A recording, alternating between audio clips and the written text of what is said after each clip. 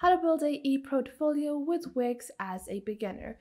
Hey guys, welcome back to the YouTube channel. In this video, I'm going to be showing you how you can build your own e-portfolio or a online portfolio using Wix for free as a absolute beginner. So let's get into it. Now, the first thing that we're going to do is you're going to log on to your Wix account. If you don't have one, you can just sign up using your email. And once you have signed up, this is going to be like your basic kind of dashboard where you're going to be able to manage your websites. And from here, what we're going to do is we're going to click on create new site over here, and we're going to begin creating our portfolio. So in this video, I'm going to be showing you how to create a portfolio as an artist. So from here, we're going to choose the Wix platform. Make sure to choose the Wix platform, not the Editor X, because the Editor X is for people that are a bit used to creating websites and have a bit more of a know-how, and for beginners, Wix is better. Now, after that, we're going to enter portfolio. So we're creating a portfolio website, and we're just going to click on next over here, and we're going to start browsing the different templates. So I'm going to skip this section because we don't really know what we want to add yet, and I'm just going to click on edit a template. So you can use the ADI as well, where the Wix is going to ask you a couple of questions and then you can answer them, and then they're going to create your own customized template. But I just like to browse the templates that are available and then pick one out. Now you can also go with a blank template. So a blank template is something like this. So they basically just provide you with a layout and you can enter your own information. But if you want, you can go into the all template section and browse specifically portfolio templates. So it's portfolio or CB, whatever you might want to call it. So if we search for templates over here, we can search for portfolio, and once you search for portfolio, it's going to show you the different portfolio templates that are available. And what I'm going to do is actually I want to create like an artist portfolio, and you can see this is like a photographer's portfolio, a makeup artist portfolio, fashion designer, filmmaker, illustrator. So depending on the profession that you're in, you can choose a template accordingly. And I want to create like an artist portfolio, and this is actually such a beautiful little portfolio. It's just such a nice little template. I'm just going to click on edit over here, and I'm going to begin editing this template. Now you can see that my template has been loaded over here, and it is such a cute little template. Now what I'm going to do is I'm going to start customizing it. So what I'm going to do is I'm going to remove this text, and I'm just going to write Tina's art gallery. Or maybe I'm going to change the font because I think that the font is a bit overbearing. So I'm going to go with this kind of font, and I'm going to write Tina's art gallery. If you don't want to directly write portfolio, you can write something along the lines of art gallery or whatever kind of industry you're in. So I don't want to make it, directly say that it's a portfolio. Now after that, what I'm going to do is I'm going to remove Tina's from this text. So I'm just going to remove Tina's, and I'm just going to write art gallery, and I'm going to move these sections above like this, and I'm going to move this section as well. So I'm just going to move, I think I'm going to keep that over there, and I'm just going to select this section, and I'm going to move all these up over here.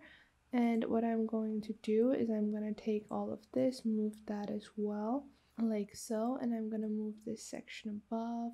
It says by Alexander on the template, so instead of Alexander, I'm just going to replace it into by Tina, like this. And then you have your home page, so you can add anything you want onto your home page basically. So what I'm going to do is I'm just going to actually take this text block, I'm going to do Control C and Control V, and then I'm going to place it down below. And once I have placed it down below, I'm just going to write like an emotional kind of post.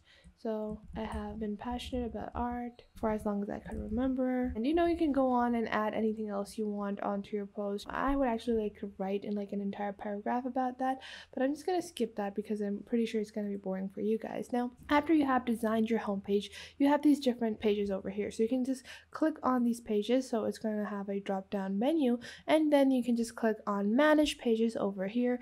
And then you have your about section. Within the about section, you have your resume, you have your gallery, you have your contact, and you have your blog. So I don't want a blog page, so I'm just going to delete that over here. And once I have deleted that, I have a contact and gallery page, and then I have my resume. So I'm going to go on to my resume page, and you can see over here, this is like the resume page, and you're going to edit all of this to fit your own actual work experience or your actual work portfolio. So you're going to enter all of these details by yourself. So you can just click on the text over here, double click, and then you can add Tina Baker and you can add, you know, whatever kind of, you know, experience you have. You're going to add all of that stuff. And to remove images, what you're going to do is you're just going to select the image. Once you select the image, you're just going to click on change image over here. And once you do that, you can upload your own image. So you can click on upload media over here, or if you want to use any stock image, you can click on the explore ones. So you can take one from media from Wix, Shutterstock, or Unsplash as well. So like this, you're going to enter all of your own personal details, and then you can switch between pages and add your own art gallery, or, you know, your own work portfolio, whatever it might be. You're going to upload your own work one by one. So what I'm going to do over here is that on my own page, instead of writing that paragraph, I want to add an image. So I'm just going to click on the add section, and you can see you have all of these different options. So you can add different blogs, you can add lists, you can add boxes or interactive little sections as well. But what I'm going to do is I'm going to go into the box section. I'm going to add one of these little container boxes. So I'm just going to add this container box, and once I add this container box, I'm going to place it right around over here, and then I'm going to resize the box like a rectangle over here. And then what I'm going to do is I'm going to click on add, and I'm going to click on image, and I'm going to use a free Wix image, and I'm going to add a picture of a person. So I'm going to search for woman, and I'm going to add that like as if it were my own picture. So I'm just going to use that as a sample picture. And then whatever, depending on the kind of portfolio you're creating, you're going to add your image accordingly. So I'm just going to add this simple image over here. So after I have added this to my home page, what I'm going to do is I'm going to click on add, and I'm going to click on button, and maybe instead of button I would like to add a video and music. So I can just click on video, and you can add videos as well. Now I'm going to skip that, and I'm going to actually add a box, and within the box I want to add, you know, some of the highlights of my career. So I'm just going to take one of these little boxes, and then I'm going to scroll down and find one that I like. No, this is pretty big. I don't like this. I'm going to go back into my ad section, and maybe instead of adding like a box, I can just go into the decorative section, and you can use one of these to link to the highlights of your work.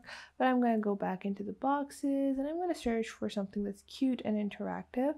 And I don't want a hover box, so I'm just going to go into boxes and container boxes or themed boxes. I think I'm going to go with like these container boxes, so I can add like these circular little boxes, and then I could add some text within to write the highlights of my career. So you can just copy and paste these and write, you know, some of your best work, or you can link to your best work or link to your website or your art gallery. So that was it for today. After you have done all of that, you're just going to click on publish, and then once your site has been saved, you're just going to wait for this to publish. Once it has been published, you're just going to click on view site over here, and now your website is published and your ePortfolio is ready for you to be able to link to your job application. So make sure to leave a like and subscribe to the YouTube channel, and I will catch you guys in the next video.